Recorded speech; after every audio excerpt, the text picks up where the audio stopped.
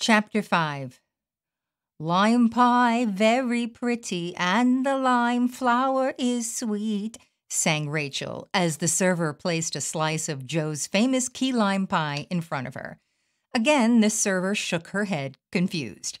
She served the other three women their pie and then a slice of the deep dish apple pie in front of Linda. I can't believe you're not having the famous key lime pie, Linda. Never been a fan of key lime pie, Linda said. Besides, look at this pie. Debbie spoke with a mouthful of whipped cream and pie. This is heaven. So, Rachel, you were the scorekeeper. Who got the most points? I think since Julie did all of the ordering, she had the most chances, but that's okay. Well, you're right. She had the most chances, and except for the first try, she got a point on every single one.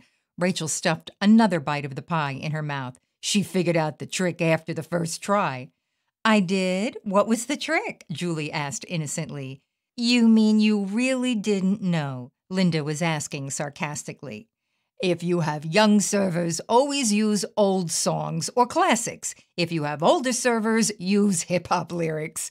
Rachel let out another one of her obnoxious guffaws. Nobody around them seemed to notice. They had taken so long to eat, most of the tables near them were empty, cleared away, and already set for the next day. This time, when she snorted, whipped cream came out of her nose, and they all started laughing uncontrollably. Oh, my God, started Debbie. You're such a pig! That reminds me of Songfest at camp that time we were the first ones in the mess hall for banana splits and had that whipped cream fight. I forget, were we still campers then or were we student counselors? We were student counselors. That's why we got in so much trouble, answered Beth. Don't you remember? Don took the golf cart up the hill, so he was the first one to come in and he caught us right in the middle of it.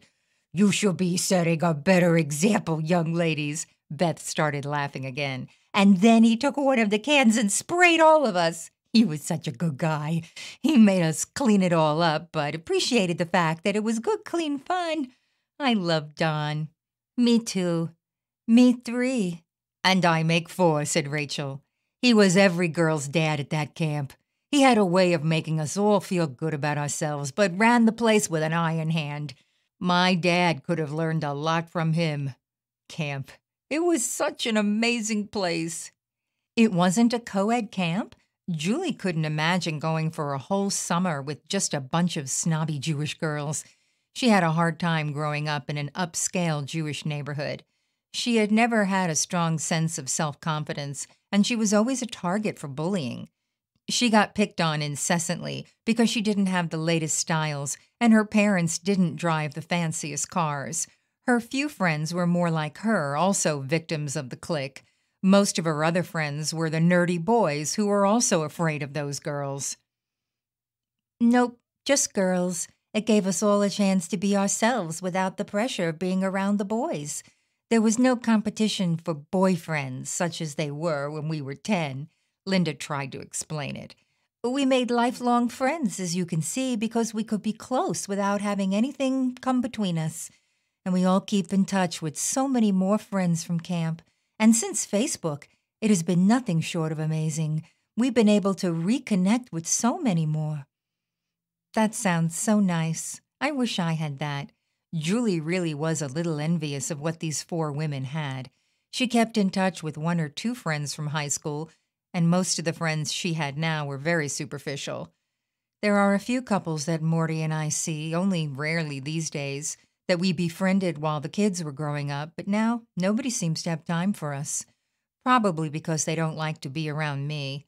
I'm such a stick in the mud. And I absolutely hate his doctor friends, mainly because of their snotty wives or worse, the new trophy wives. The older women have had more plastic surgery so that their real features are hardly recognizable, and the trophy wives are beautiful, nubile young things who have no idea what's going on in the world. Rachel had cleaned her nose up and was unusually quiet now. She had put her fork down on her pie plate and her hands were crossed over each other in front of her plate. Hey, Rach, what's in your head? Linda could read people so easily, and Rachel was particularly easy because she was always animated. You got quiet quickly. I was just thinking about Dawn. It's been over a year since he passed away. You know, even though we haven't seen him in years, I still feel like I lost part of my own family. I think of him all the time." Julie noticed that Rachel's eyes were reddening and tears were forming at the corners. "I know what you mean," Debbie added. "He really was a father figure to me. Remember, my dad really did die when I was young. In fact, you all may not know this, but Don used to check in on my mom, sister, and me during the year. It wasn't just at camp that he looked after us." "Wow, he really sounds like a special man." "He really was, Julie. He really was," Beth said. "He was the reason that camp was so special. I heard that the guy that owns it now is keeping a lot of our old traditions and stuff. Some of the people I know have even been sending their daughters there. He's apparently the same kind of person as Don. He's planning a big reunion for the camp's 60th anniversary and is inviting everyone who ever attended back. It will be his 30th anniversary." "I am so happy to hear that. Who remembers the song they wrote about Don for Songfest? I forget which year it was. We were little, and I forget some of the words." Before she knew it, Julie's new friends had launched into a medley of their old camp songs. Between the four of them, they were able to remember all the words to their color war fight songs, the alma mater, and some of the novelty tribute songs that had been written for some of the favorite camp characters over the years. "I think now is the perfect time to excuse myself and go to the ladies' room before I throw up." Julie pushed her chair away from the table. When she turned around, she realized that their table was one of only 3 or 4 left in the dining room. The waitstaff was pacing, anxiously awaiting their departure. She stood up and stretched. "I'm running to the ladies' room. Here's a C-spot. Is that enough to cover my dinner? I bought 1 round in the bar. Am I good?" "What, are we embarrassing you?" Rachel loved to antagonize people, especially when she or her company were behaving badly. "Don't want to be seen with us while we're being obnoxious." "No, I just really have to pee. And yes, you are being obnoxious. That word has come up more often than not since I've been with the 4 of you, and it fits, it really does." "Boy, you are easy to rattle. Go pee, and we'll meet you outside."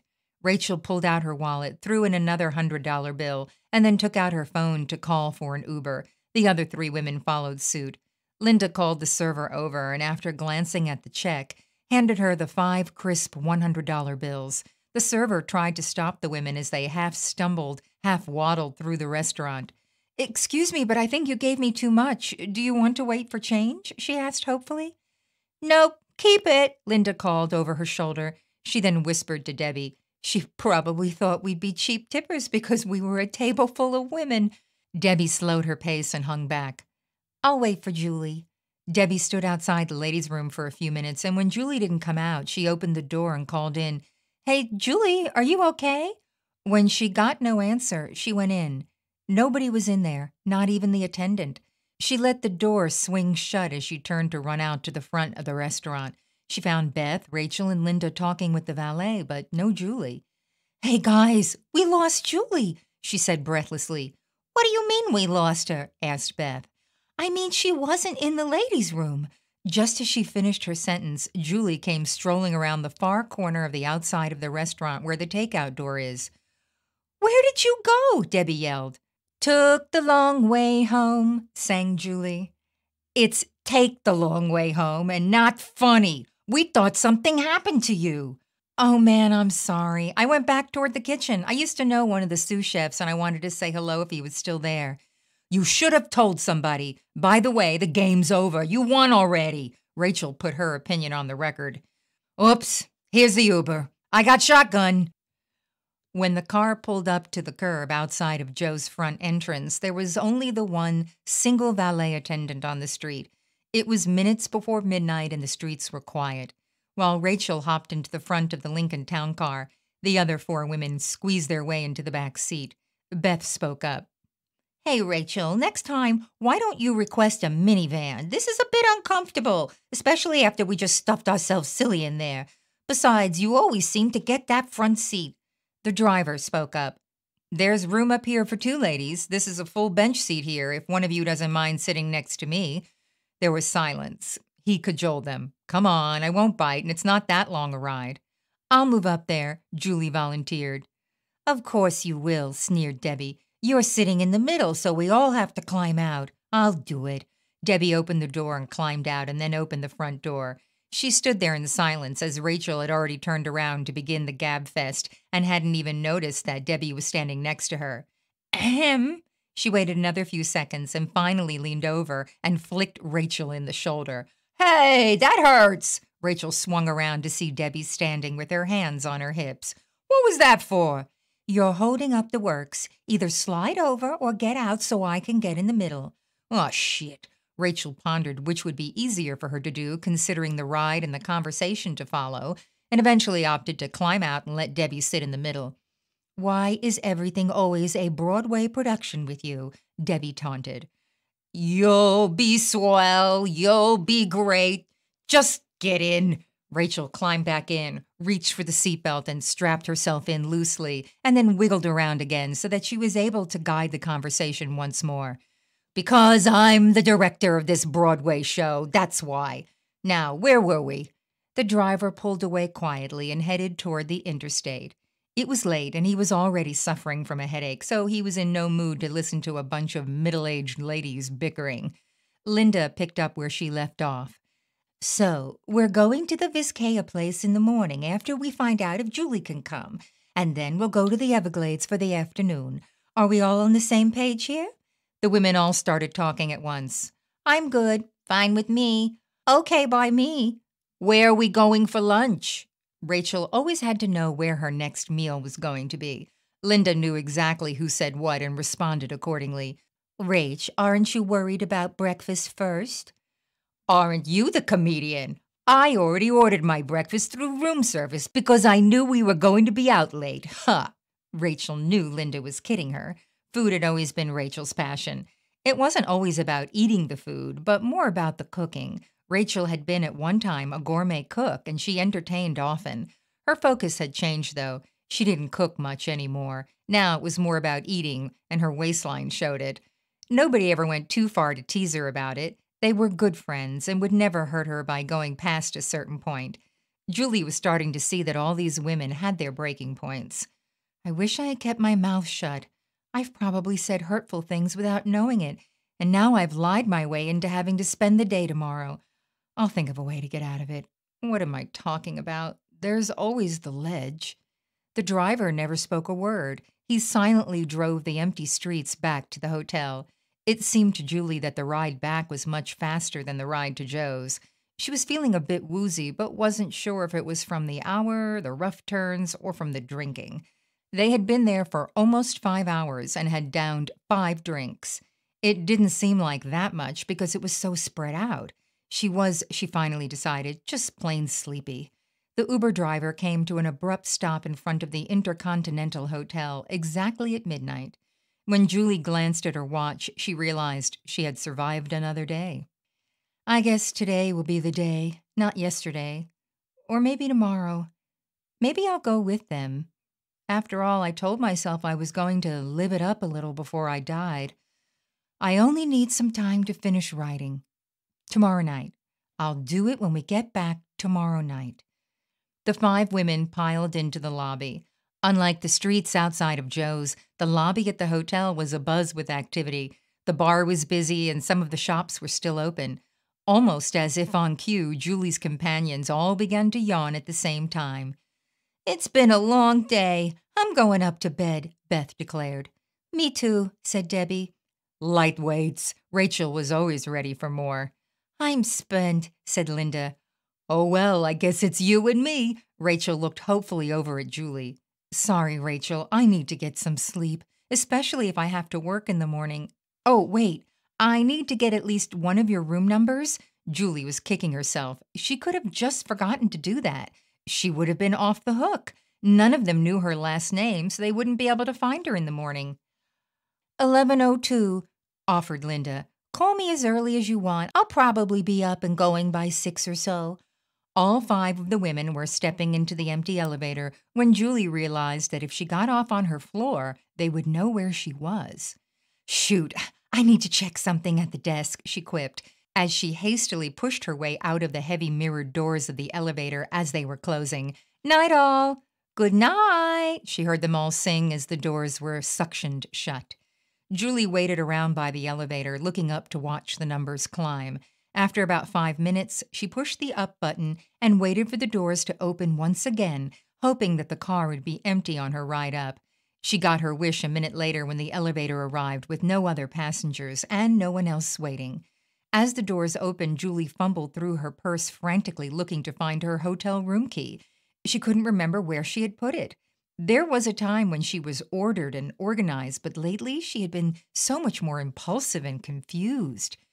Chaotic is a good word to describe my thinking, damn it. Where the hell did I put that fucking key?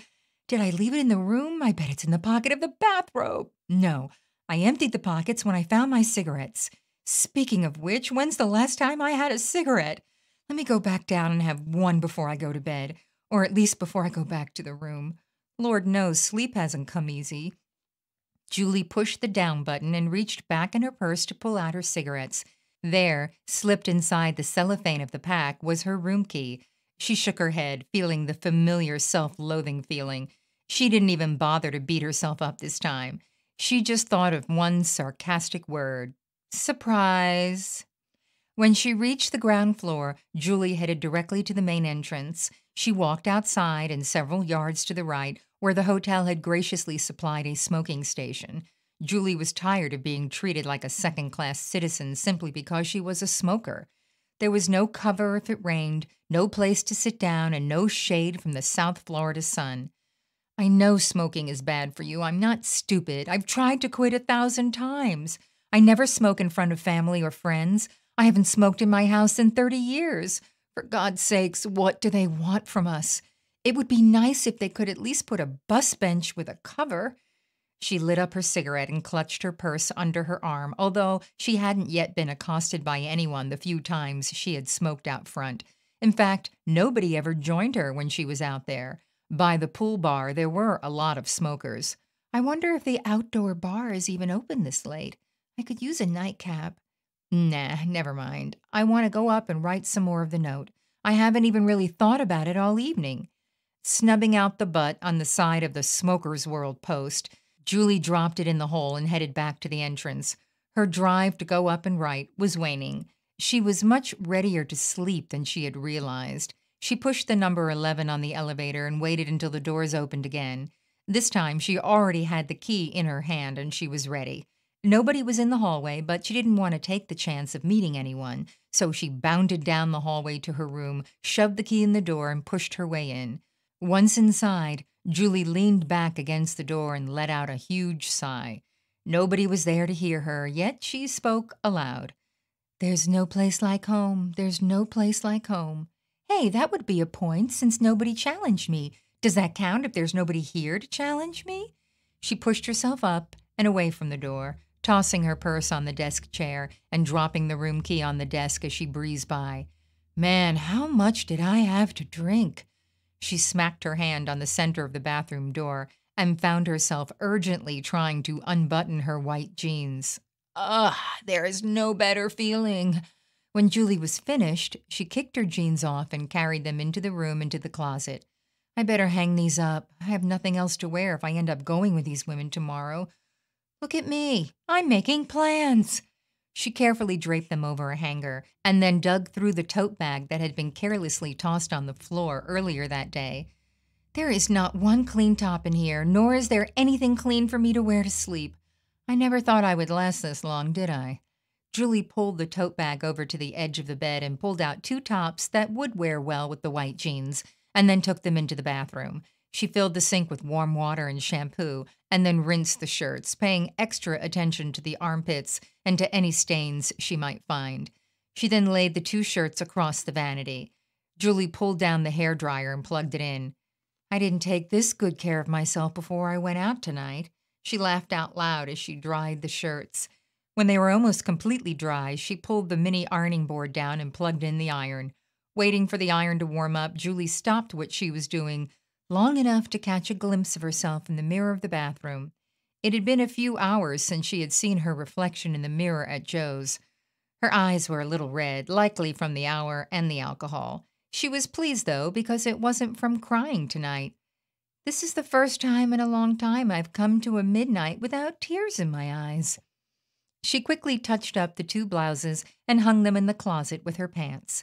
She pulled out the oversized t-shirt that she had slept in the first few nights, looked it over, and shrugged. Deciding that one more night wouldn't make the difference, she pulled off her shirt and bra, tossed them into the tote, and squirmed into the t-shirt. One more thing before I hit the hay. Just want to glance at where I left off in my letter to Morty and the fam. After brushing her teeth, she slid the laptop out of her beach bag, pushed the power button, and waited. Sitting cross-legged on the bed with the pillows crunched up behind her, she read. I was talking about not doing much anymore, not seeing my friends much. I was talking about how maybe he was having an affair. I have a lot more to write. Maybe I'll go with those girls in the morning and then finish writing this in the afternoon. I'll see what I want to do for dinner, and then tomorrow night is the 0 hour. I really need to take myself out of my misery. I really should take myself out of everyone else's misery, too.